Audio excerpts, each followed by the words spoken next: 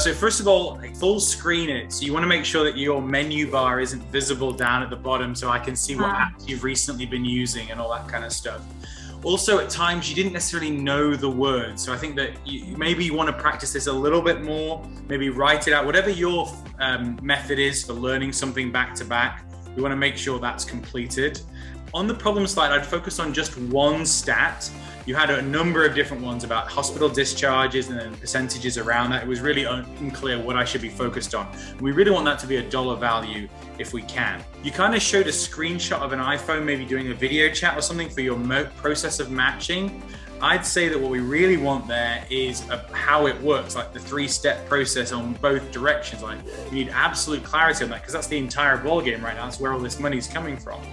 I thought your market size slide was really great, but we don't need the left half of it. The tables were a little bit too complicated, but the 3 circles, starting with Arizona, I thought that was really effectively done. I think we want to really focus on the positive. You need to be unreasonably enthusiastic at all times because you've got to take, this acorn into a 1,000-year oak, and that's an incredible challenge. So that requires unreasonable optimism. I'm going to talk about raising a 7-figure amount.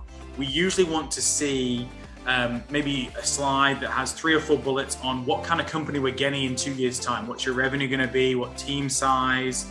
How many customers we're going to have? How many states we're going to operate in for you? That kind of thing. So show me what I'm buying in the future.